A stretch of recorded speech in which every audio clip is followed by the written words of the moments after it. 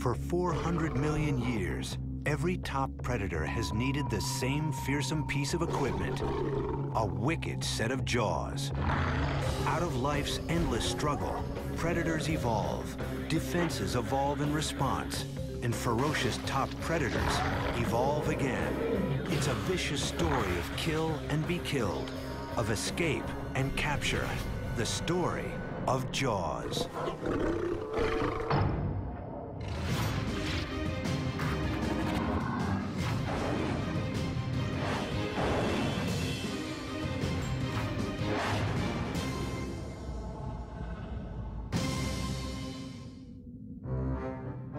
The most powerful set of jaws today belongs to the Crocodilia order, which includes crocodiles and alligators. Their fearsome bite snaps shut with 3,000 pounds of bite force power. On the 1/8 inch point of the sharpest front tooth, 24,000 pounds per square inch. Twice as much power as the average nail gun. The crocodile can feed on animals as large as water buffalo and wildebeest.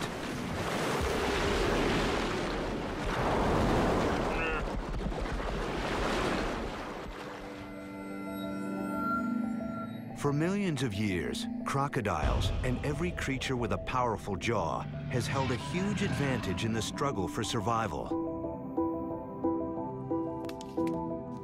The presence of a jaw changes the playing field altogether. What it means is that you're not limited to feeding on things that already fit in your mouth. It's such a great asset that the vertebrates with jaws outcompeted everything else.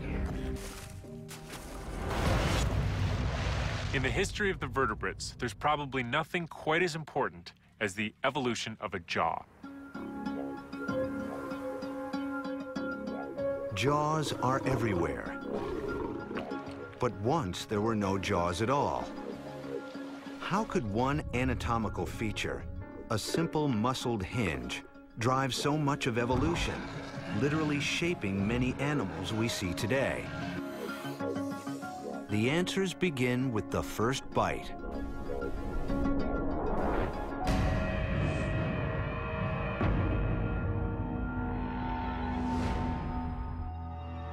In 1979, these fossils were identified as evidence of the world's first known jaws attack. This is the first bite mark produced by a jaw, absolutely. It's a lot harder to identify who did the biting. The victims were tiny creatures from 530 million years ago, just a few inches long, called trilobites. Something had taken a bite out of their side. Or had they? Where were the biters? The hunt was on. At stake was proof of one of the main pillars of evolution. The widely accepted theory that predation, animal attacks on others for food, is the most powerful force in evolution, because it means that prey animals that don't develop defenses die out. Those that do, live. Predation has driven a variety of traits from social behavior to the evolution of armor. You can see the coevolution and the escalation of this predator and prey interaction by the evolution of very thick shells as predation increased. But if predation was the driver of evolution in the Cambrian, who or what were the predators that attacked and fed on the trilobites? A break in the case came in 1981, when scientists pieced together 4 fossils, thought for 70 years to be 4 different animals, and theorized that they were in fact one giant Cambrian beast. The discovery of a complete fossil a year later proved the theory. They called it Anomalocaris, the strange shrimp. In the Cambrian seas, it was a monster.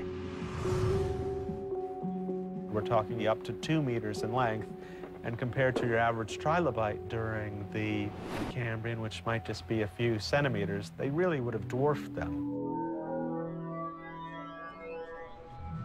Geologist Bruce Lieberman presides over one of the biggest Cambrian fossil collections in the world at the University of Kansas. One treasure from the vault is this mouth part from Anomalocaris, showing clearly the world's earliest known form of a jaw.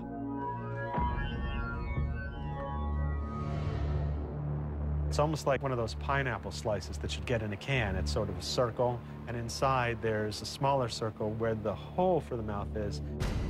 And around that inner circle, there are these little jagged things like teeth. The strange jaw couldn't close all the way, but it could tighten and clamp down like a nutcracker. Was it the biter? Lauren Babcock's team at The Ohio State University went looking for a match and found it. We discovered that the sizes and the shapes of the bite marks matched exactly the size and the shape of the mouth parts of Anomalocaridids.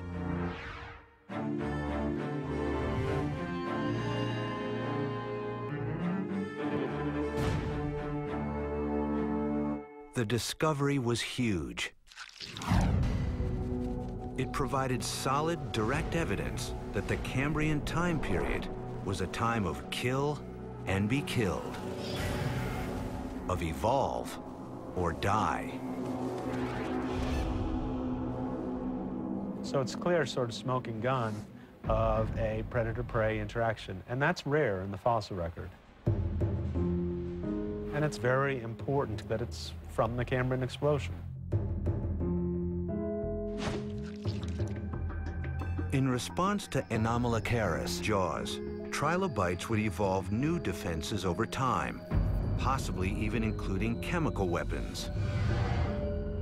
We see, for example, the rise of greater spines or thickened spines, and maybe spines that held poison glands. And this is really the first clear and convincing evidence that predation was a driving force in evolution, even from the very beginning of the Paleozoic era. Anomalocaris had everything going for it. But after 10 million years on top, the beast disappears from the fossil record for reasons no one yet understands. While the horseshoe crab is a distant relative, the first killer jaw would have no descendants. Evolution is, in many instances, a battleground. I mean, let's face it, life is intense out there. Species have to constantly keep changing in order to prevent themselves from going extinct. It becomes a matter of life and death, really, whether or not individuals can adapt in time to this constantly changing environment. Jaws would evolve again in a huge way. In a completely new line of animals, fish. It is 430 million years ago, and fish are the first animals to have a backbone, the first vertebrates. They are the ancestors of all vertebrates, including us, but they have no jaws, only openings too primitive to be called mouths. They feed by literally swimming into their food, or by stirring up mud, counting and finding suspended particles for sustenance. But in one group of fish after another, a change occurs. Primitive fish have bony arches that hold up their gills. The fossil record suggests that over time, natural selection favored fish whose arches were set forward until they were able to grasp the food trying to wriggle away. The bottom arch swiveled. The top arch provided stability. It was a structural change that enabled survival and, with much variation, has persisted to this day in thousands of species, including our own. An extinct group of fish called placoderms were the first to develop jaws.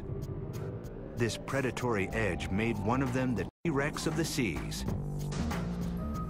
The exact nature of the beast's jaws has been a mystery until now. I'm standing next to Dunkleosteus torelli. It got up to 20 feet long and probably weighed a ton or more, and it was highly predatory. Mark Westneat, zoologist at the Field Museum in Chicago, has been working to unravel the mysteries of Dunkleosteus.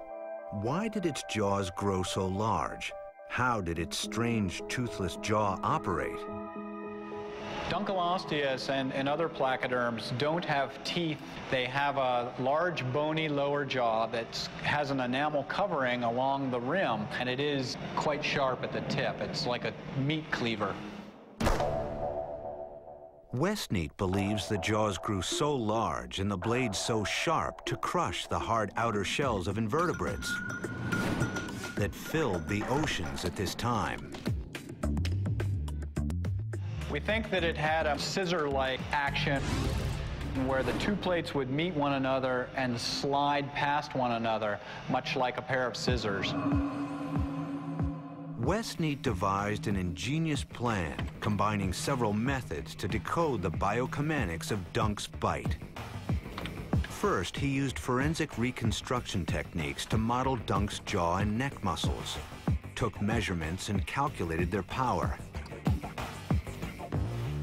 This led Westneat and his team to a startling discovery.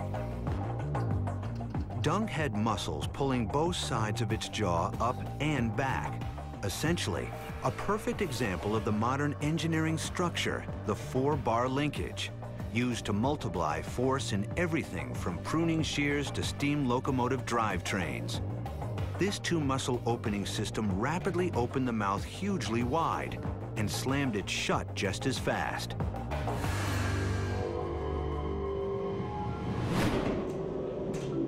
Intrigued, Westneat's team built a 1/3 scale model of the jaw to observe the bite in action. We simulate the muscle properties, the speed and force of contraction of these muscles using properties from modern-day shark muscle. Many vertebrate muscles have very similar muscle properties, and so we think that's a reasonably accurate reconstruction of what was powering the Dunkleosteus skull. The final computer calculations stunned the team. Dunk's bite took just 70 milliseconds, creating an inrush of water and a bite force of 1,300 pounds. Dunk's bite fell like a guillotine, the most ferocious of any sea animal ever. The prey wouldn't stand a chance. But, like Anomalocaris before, Dunk went extinct, along with the scissor blade jaw. Its disappearance, another scientific mystery. Extinction is a very powerful creative force in evolution. Extinction will almost inevitably open up new niches that can then be colonized by other species. Dunk's niche as top predator would rapidly be filled by a creature that would succeed with a new kind of jaw, one that still hunts to this day: sharks. 350 million years ago, Dunkleosteus, the fish with the most powerful bite of all time, disappears from the fossil record. Soon, sharks would rise to take Dunk's niche as top predator.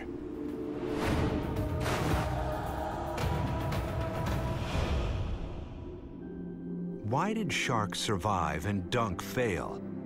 The earliest sharks were probably lunch meat for Dunkleosteus. Sharks weren't always the top predator. Based on the fossil record, we believe that sharks have been around roughly 430 to 450 million years. And they've been around longer than any other group of vertebrates on the planet today. Biologist Dan Huber's fascination with sharks started early. When I was about 8 years old, a relative of mine was attacked by a shark while surfing off the east coast of Florida. And it just caused this tremendous curiosity in me, and I grew up hanging out by the shark tank at the New York Aquarium. In the hunt for clues to the shark's survival, Dan Huber set out to make the first detailed scientific measurements of the shark's bite. Instead of using a potentially dangerous live shark specimen, Huber got his hands on the head of a dead sand tiger shark that got tangled in a fishing line. His aim? Construct a precise virtual shark jaw inside the computer and study the bite from the safety of a desk chair. The first step to modeling the jaw is a high-resolution CT scan. Using these types of modeling techniques, we can actually get estimates of the maximum performance or maximum bite force of animals like sharks.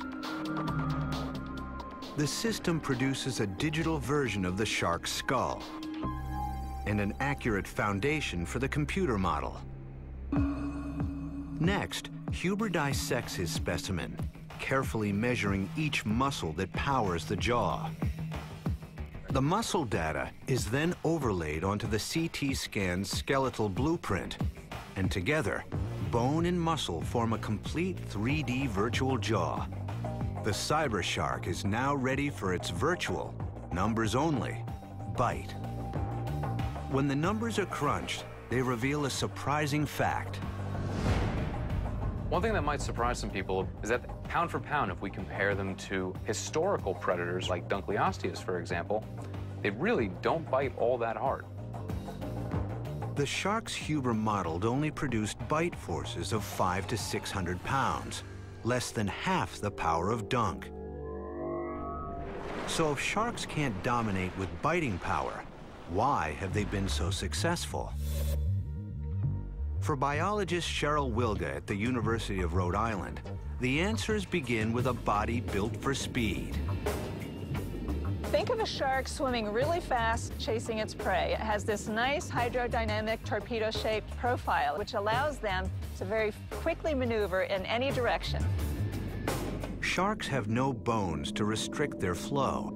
They are built almost entirely of the kind of flexible cartilage we have in our nose. And the shark's jaw placement, neatly tucked low and back, reduces drag. Wilga's after the first microsecond analysis of how the shark bite works.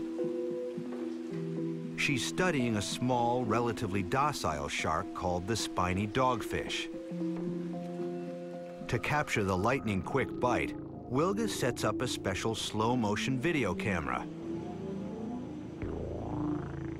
And then the bait, a slice of herring.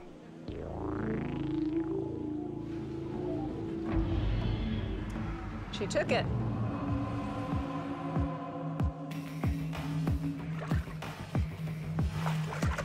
All right, head shaking. That's pretty good.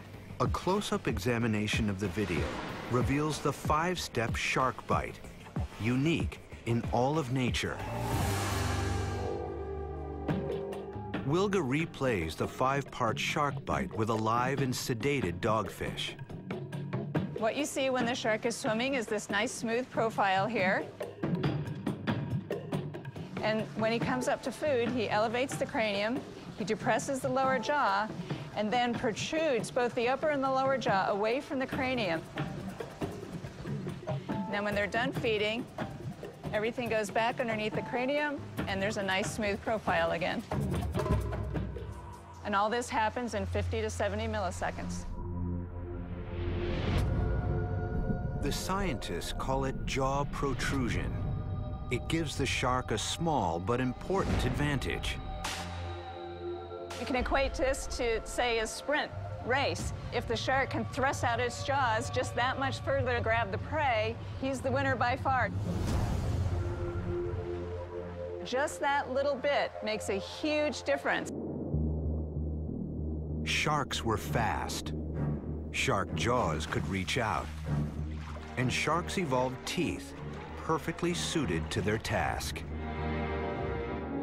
Back in the day, sharks had small, tiny, ice pick-like teeth, more for grasping than anything else.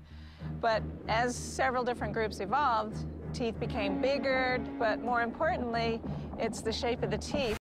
If you have a big triangle-shaped tooth that's serrated like a steak knife, it's easy to jab a steak knife into the prey. Razor-sharp shark's teeth also have evolved the amazing ability to regenerate throughout the fish's lifetime.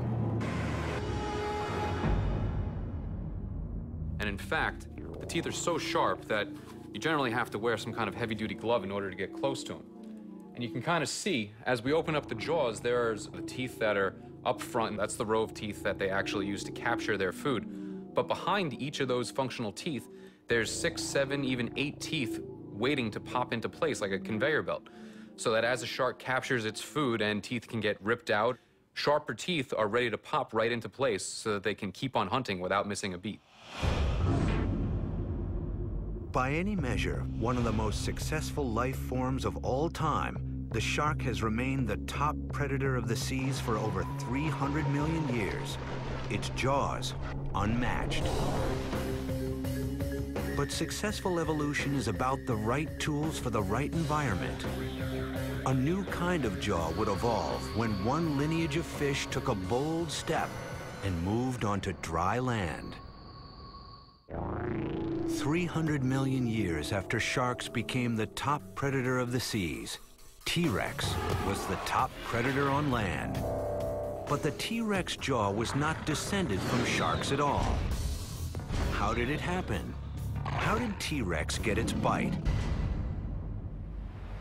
And how could one line of fish like these, with backbones and skeletons, but no bite to speak of, survive on land?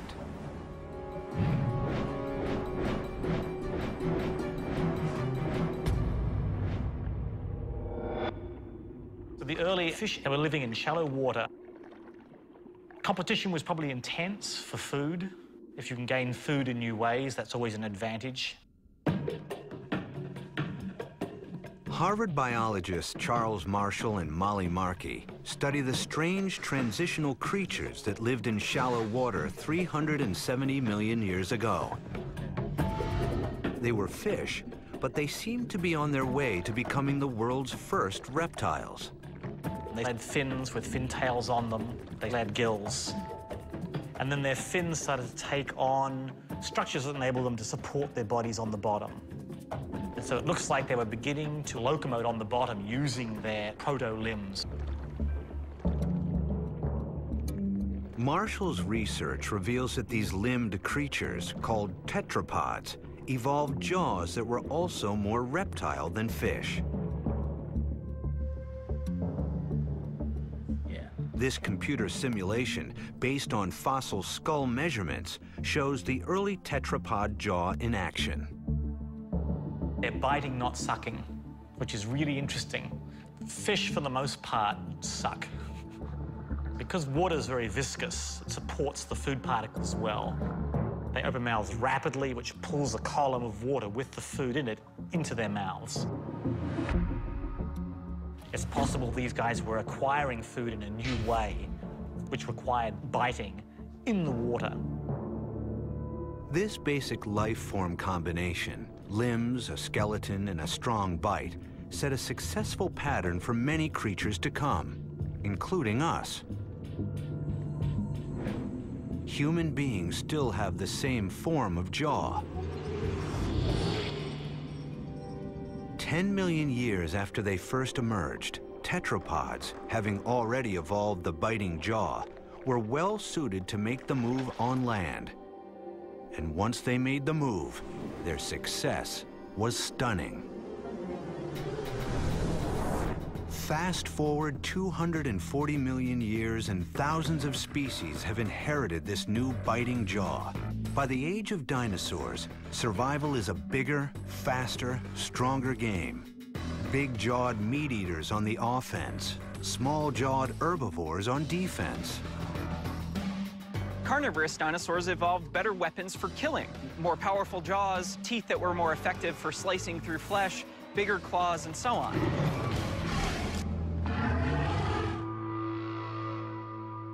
Herbivorous dinosaurs evolved defenses against carnivorous dinosaurs. gigantic sizes, horns, spikes, or armor. In many ways, the age of dinosaurs can be thought of as an evolutionary arms race. T-Rex certainly looks like the most ferocious jawbiter of all time. A typical T-Rex jawbone is 6 feet long, stuffed with up to 50 long, curved teeth at any one time. Like sharks, if those teeth broke off, T-Rex just grew them back. But a rising scientific theory says that T-Rex was really a wimp, whose arms were too short, legs were too slow, and eyes were too weak to bring down moving animals. A few paleontologists have argued that Tyrannosaurus rex was a scavenger rather than a hunter. These scientists envision Tyrannosaurus rex not as the fierce hunter that we all grew up with, but rather wandering across the landscape, sniffing out dead carcasses, something like a 10,000-pound vulture.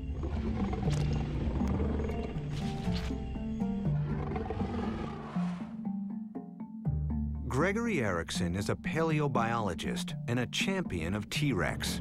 He is having none of it. Tyrannosaurus rex arguably was the most lethal terrestrial animal ever to have existed. Could easily bite through a bone like this. Erickson first became involved in the T-Rex debate in the 1990s, when as a graduate student, he analyzed this rare find. A Triceratops pelvis riddled with exactly 58 bite marks. By matching casts of the indents to fossilized T-Rex teeth, he identified the biter as T-Rex. At first glance, the bite marks seemed to support the scavenger theory. T-Rex clearly took its time with this meal, nibbling the meat off the bone. But Erickson saw a chance to use the bite marks to establish a minimum bite force for T-Rex, and to prove that T-Rex's teeth could do more than just scratch a bone. The teeth of Tyrannosaurus rex really stand out among dinosaur teeth. This animal had the largest teeth of any dinosaur. This is the root, this is the crown. So over half of this tooth was actually usable by this animal. So we have 6 inches of tooth that they could work with. And they had a very interesting profile to them, reminiscent of, say, a steak knife or something like that. They even have the serrations on the front and the back.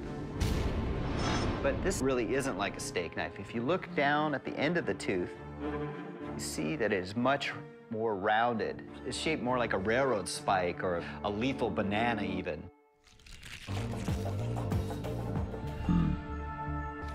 Erickson had the teeth.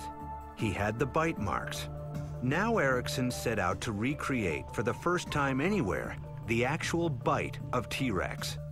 There were hurdles to overcome. How big would a tooth be that made the marks? Which tooth was it? And the trickiest question, how could he build a meaningful replica of a T-Rex tooth? Erickson took T-Rex's reptile status as a clue.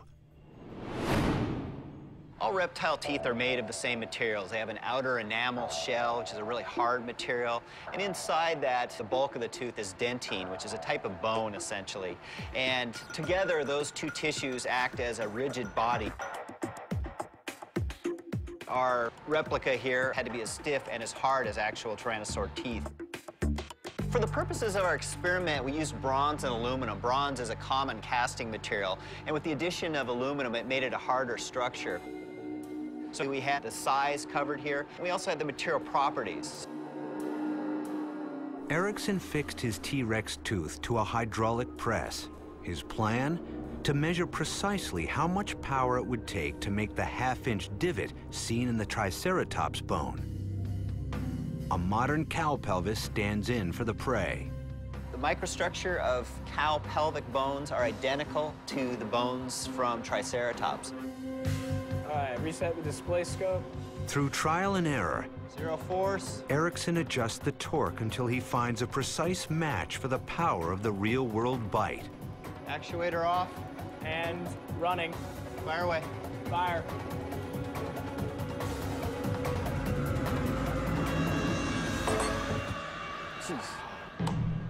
Punched right through it, Paul. Man, you wouldn't want to get bitten by that. How much force, Paul? About 3,000 pounds. 3,000 pounds. Averaging many trials, Ericsson's final result was 3,400 pounds of bite force, matching today's crocodiles for the most powerful jaws ever on Earth. And that's just a start. Probably both sides of the dentition were engaged when this animal was biting too, so it's probably twice that much, which would put Tyrannosaurs as having bite forces at approximately twice that of a large alligator today. It doesn't mean the Tyrannosaur was biting at full force. I suspect that Tyrannosaurs could generate bite forces perhaps 3, 4, 5 times greater. Ericsson's work doesn't prove that T-Rex didn't occasionally scavenge, but it does show that this ferocious giant clearly had all the tools for the job of top predator.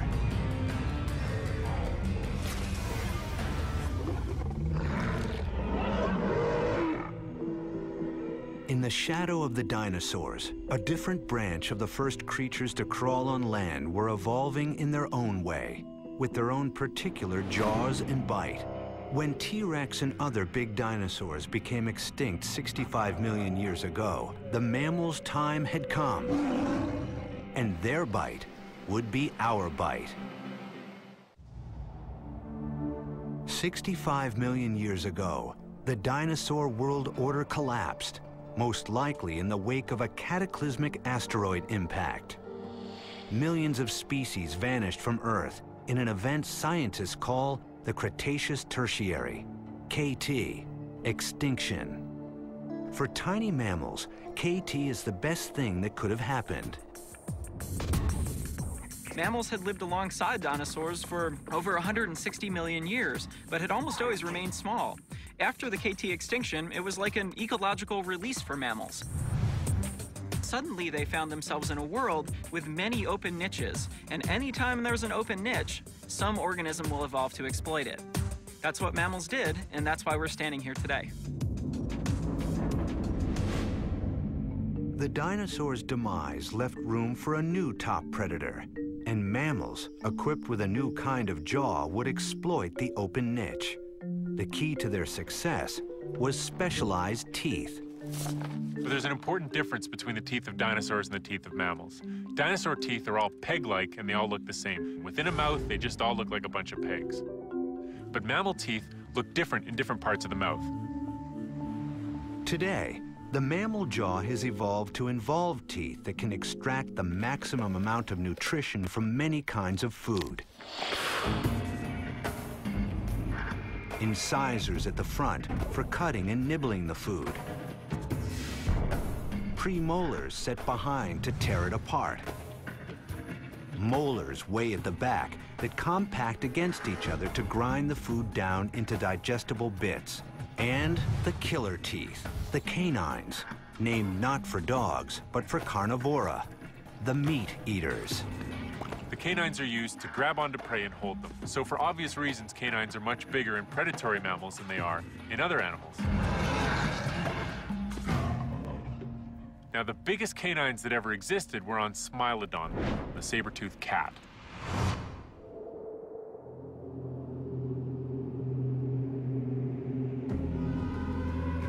Smilodon, the saber-toothed cat, ruled the Americas from 3 million to 12,000 years ago.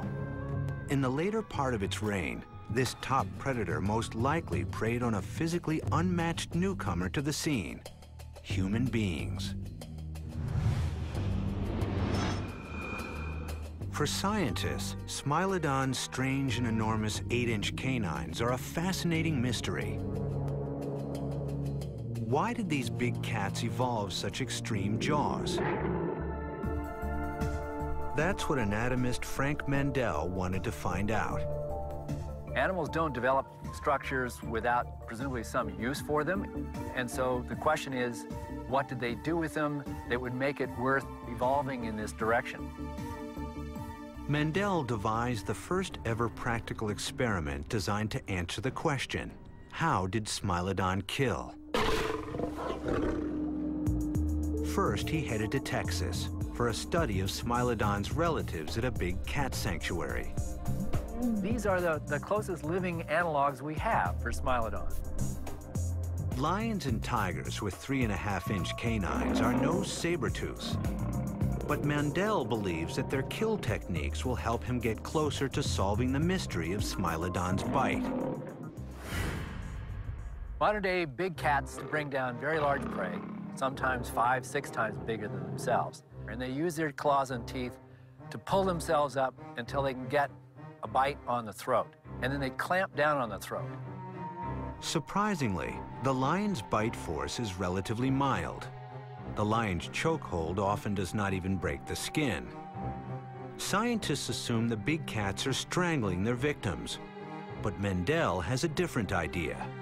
My concept is that they are squeezing on the arteries, which cause these animals to pass out in 3 to 5 seconds, applying a sleeper hold in effect.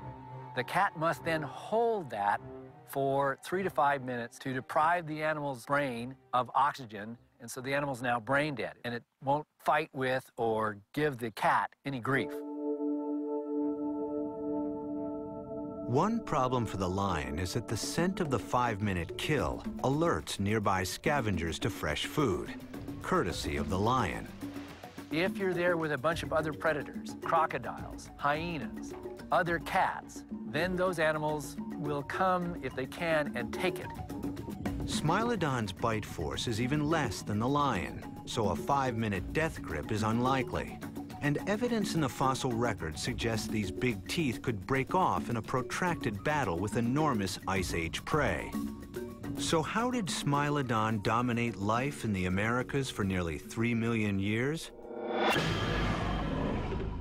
Mendel is about to find out, bringing Smilodon's killer jaws to life. Okay, we're gonna take this articulator. A tractor stands in for Smilodon's beefy body. Get this up on the tractor here. And helps position the big cat's jaw correctly. The jaws were made from a cast from a real specimen. As a stand-in for one of Smilodon's large herbivorous prey, Mendel uses the carcass of a cow already earmarked as food for the big cats at the research facility. All the animals used here died of natural causes or were in critical condition and humanely euthanized. First, Mendel tests one prominent theory, which suggests that Smilodon might have chased down and eviscerated its prey with a disemboweling wound to the abdomen. So the first thing we want to do is align these teeth. Here's where we want to be on this animal's belly, right about here.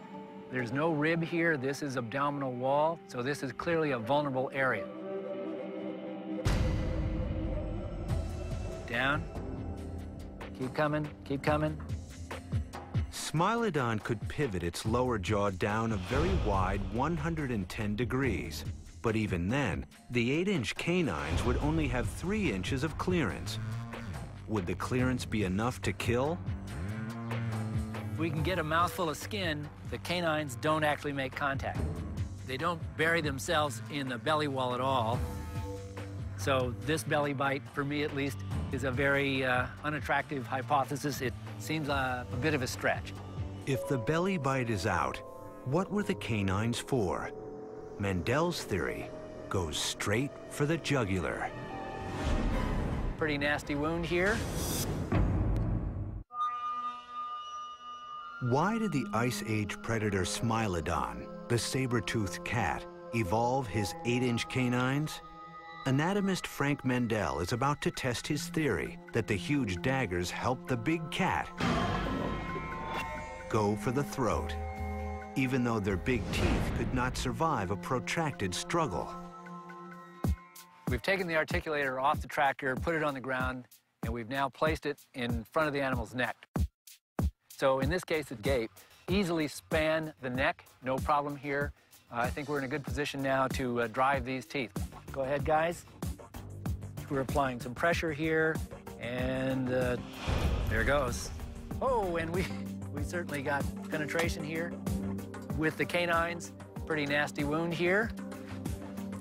Big holes. Holes are not enough. Mendel checks to see if his replica Smilodon jaw cut any vital arteries for a quick kill.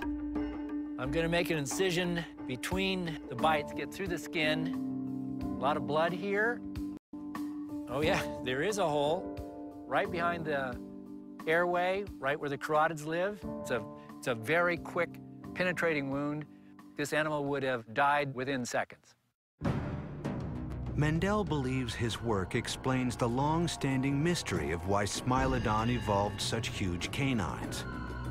Unlike lions, who need up to 5 minutes to kill their prey, Smilodon's 8-inch stilettos allowed them to kill and eat almost instantly, preventing scavengers from stealing their meal. Saber-toothed cats, I think they drove these teeth through the animal's neck, and the serrations on of these teeth cut one of those carotids. It would bleed out almost instantly and therefore kill it more quickly than the sleeper hold of modern-day big cats. Smilodon became extinct at the end of the Ice Age 12,000 years ago, perhaps due to the sudden change of the climate, or perhaps because early human hunters outcompeted them for prey. As the new top predators, humans were fearsome, but their jaws were puny. How did humans succeed with jaws that are now so small that even our primate cousins have bigger bites? Humans are anatomical wimps. Compared to a chimpanzee, we are weaklings. Scott McGraw is an evolutionary anatomist who studies primates and the extinct relatives of humans, hominids. If you look at the great apes today, gorillas, chimpanzees, orangutans, and bonobos, they're chewing, in many cases, tough, fibrous vegetation or hard fruits, requiring large, powerful jaws and jaw muscles. And if you look at the size of their teeth, you can see that the molars of these animals are larger than modern humans. Sometime around 1.8 million years ago, our hominid ancestors, who had been standing on 2 legs for some 4 million years, lost most of their body hair, grew their brains, and walked right out of Africa to spread across the world. Today, Homo sapiens, us, dominate all life on Earth. We did it with intelligence, not brute strength, and built tools that lessen the need for powerful jaws. During human evolution, there was clearly a transition from physical strength and the strength in biting, for example, to using our brains. Essentially, we were able to outwit our predators, and so there was a transfer of weaponry from the physical individual to the tools that that individual used. Through 2 million years of tool-making, our jaws have shrunk dramatically, as there was no need to sustain their enormous size. Our jaws are commonly no longer even big enough to house the wisdom teeth that grow in young adults. In the future, scientists theorize wisdom teeth may disappear altogether. Our teeth have shrunk. Our jaws have shrunk. Our chewing muscles have shrunk. And that has to do with our relaxed diet. We can just shove something in the microwave. We don't need to have big, robust teeth and jaws and muscles to process our food. We don't even need teeth, just a straw.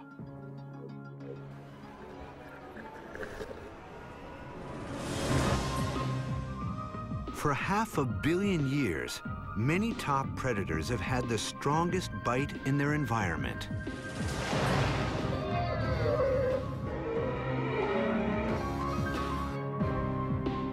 Today, it earns them a place in the zoo. But 400 million years of evolution proves that the only constant is change. The thing that's exciting about evolution is that at every generation, the rules are slightly different than they were for the generation before. So sometimes the strategy that you have in place now isn't necessarily going to work in the future. Perhaps we humans should not get too comfortable with our place on top.